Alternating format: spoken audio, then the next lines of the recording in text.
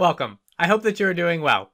By the end of this video, you will be able to add, delete, and change instruments in the music that you are creating with MuseScore 3. Let's get started. So you will have MuseScore open to the piece that you're working on. And in order to add an instrument, you will want to go up to the left-hand side of the screen, go to Edit, and then you will go down to Instruments. So you can click on Instruments. You also could just press I, and that would also bring up this Instruments palette. So this is similar to when you started the document, but I wanted to show you the instruments that you can choose from. If you go to the top, you can see that that you could click on all instruments so that they're all there, or you can click on a different category of instruments you might be looking for, like maybe electronic music, and then you can see what they have available there.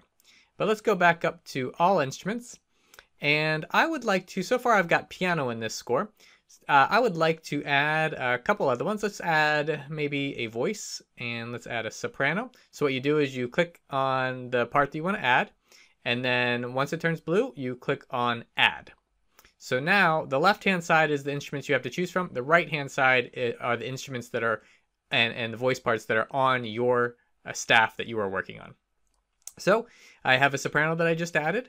And then let's add another instrument. Let's go with, how about a woodwind? And we'll find a, I was looking for possibly, flute sounds good to me. So we'll go ahead and add that. So now I've got piano, soprano, and flute. And in the order that you see them on the right-hand side is the order that you'll see them in the staff. So now if you want to, that's how you add an instrument to your staff. If you want to remove that, you just click on the one that you want and then click on remove. So that'll take it away. But I'm going to put that back so you can see. So we've got our flute there. So piano, soprano, flute, I press OK, and you'll see it put them in that order. So piano, soprano, and flute. I would most likely want to reorder that. So in order to reorder it, you go back up to Edit, Instruments. Again, instead of doing that, you could just push I. So I pressed I, and it brought up the instruments. And what you do is you go to the right-hand side of the screen that shows you what's there.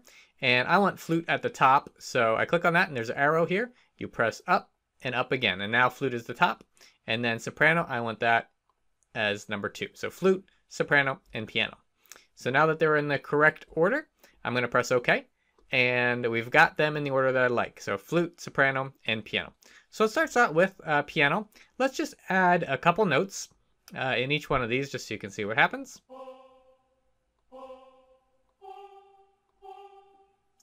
And then let's add a couple in flute.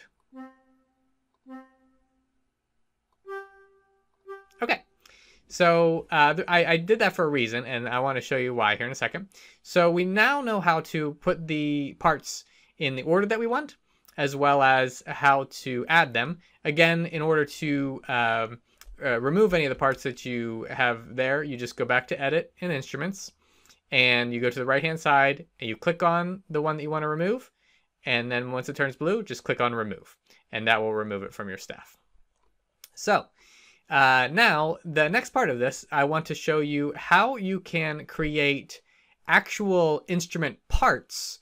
So instead of seeing the score complete like this, that with all the parts, you want to be able to give each part to the instrument, the performer that will be playing that part. You will want to just create the part only for that instrument. So I will show you how to do that. So the first thing you want to do is go up to File, and then click on Parts. So File, Parts, and now it's asking me, okay, select a part, and then it has some other things. So first thing, there aren't any parts there. So if you don't see any parts there, then you're going to want to click on All Parts. Now what that's going to do is going to add all of the parts that you have in this score. Flute, soprano, piano, in the order that you have them in the score. And again, you can rename the different parts. I'm going to keep the names that are there. And once you see that all the parts are there, you can go ahead and press OK. And now you'll notice at the top tabs here were added. So we have the main score, but now they have a flute part. So I click on that, and there's the flute part, soprano, and the piano part. And again, the main thing I want you to notice, so in the main score, the piano starts, and then it has 4 bars of rest at the end. So look at the piano part, you'll notice they put the 4 bars of rest there. And the great thing about connecting the parts like this is that when you go ahead and add a note to, let's say, the piano part, I'm going to add a couple notes here. And then now when I go back to piano, you'll see that the notes were added at the end. So this is a great way to keep all of the parts together without having to rewrite every single part. You can go ahead and just have them all connected and linked to this main score. So again, you have the playback controls up on top. You could play this if you would like to. But again, this was mostly to show you how to add, change, or delete instruments, as well as link those instruments together so you can see the parts in the scores that you're creating with MuseScore. If you have any questions, please leave them in the comments section below. I'll do my best to answer those. If you would like to see some more MuseScore tutorials, I have other ones on this channel. I'll put links around this video. If you enjoyed this, please like this video and subscribe. I thank you, and I will see you in the next video.